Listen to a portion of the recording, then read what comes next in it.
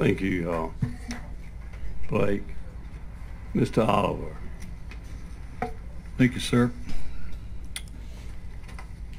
Well, this has been a tough week for, everybody. Everybody up here, for the citizens, and I know it's been one for me as well.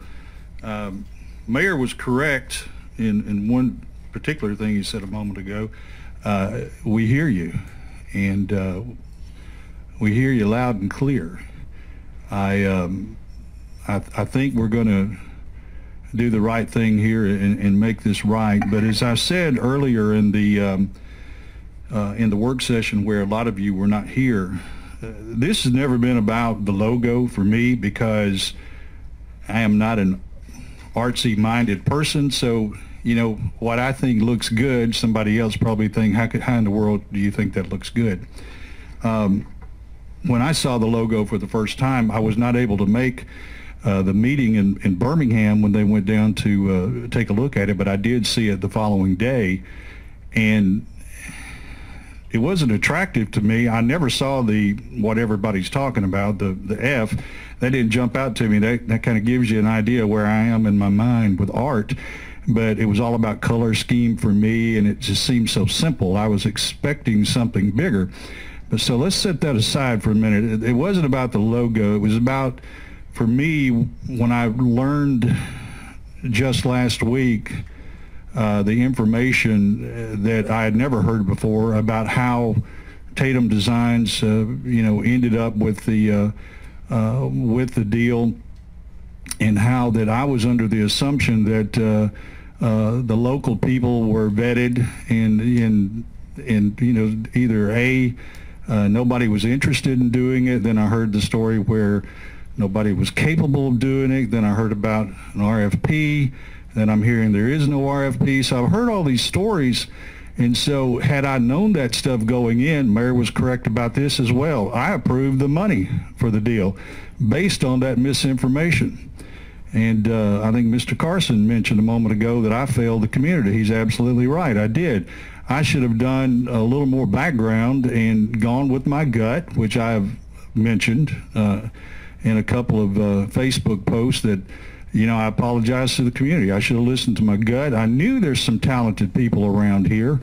I wish we would have given them a better heads up about what we were trying to do, but it's turned out I've heard from 4 different design companies or firms or whatever you want to call them who knew absolutely nothing about this. They had no idea we were even in a rebranding process. So had I been privy to that information, I may have been the only no vote, I don't know, but I would have never, ever approved money to leave the city of Florence had I had that information, but I didn't. So leaving that alone for a minute, personally for me, it's been a tough week for me. This didn't come from the public, but it came internally from City Hall. There was some emails leaked that included me in those emails, and I've been accused of being the culprit of the one that leaked the emails. I'm flattered that people think I'm intelligent enough to do that, but I got to tell you, my 9-year-old son has to help me navigate my iPhone, so I don't have the brains to do something like that. I've been accused of throwing people under the bus simply because I've spoke to the media. They ask me a question, I try to be transparent.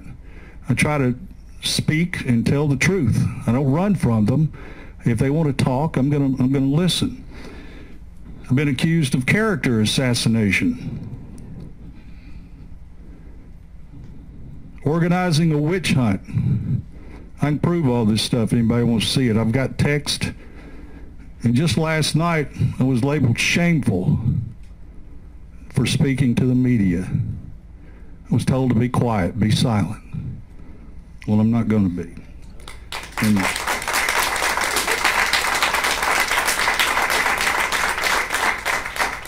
I work with these people up here. I respect each and every one of them. I know I've hurt some of their feelings.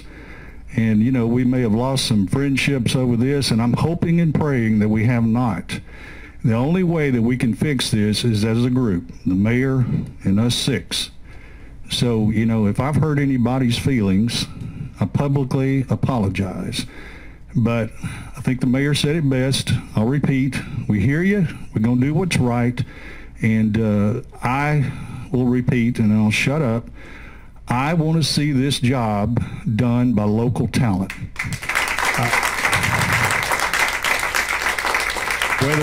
Whether it's a design firm, whether it's University of North Alabama, which I still say we missed a golden opportunity without pairing with the University of North Alabama. Even our high school has a fine arts department that's, I'd put them up against anybody. We just missed a golden opportunity, and I know we're going to make this right. So be patient with us, and let's just chill, take a deep breath. Guys, appreciate y'all being here tonight. I promise you the last 6 meetings we've had have not gone over 20 minutes. And tonight, this is not an example of what these meetings are all about. They're never like this all the time. So thank y'all for being here, and thank you for what you're learning and doing, okay? Thank you, Mr. President.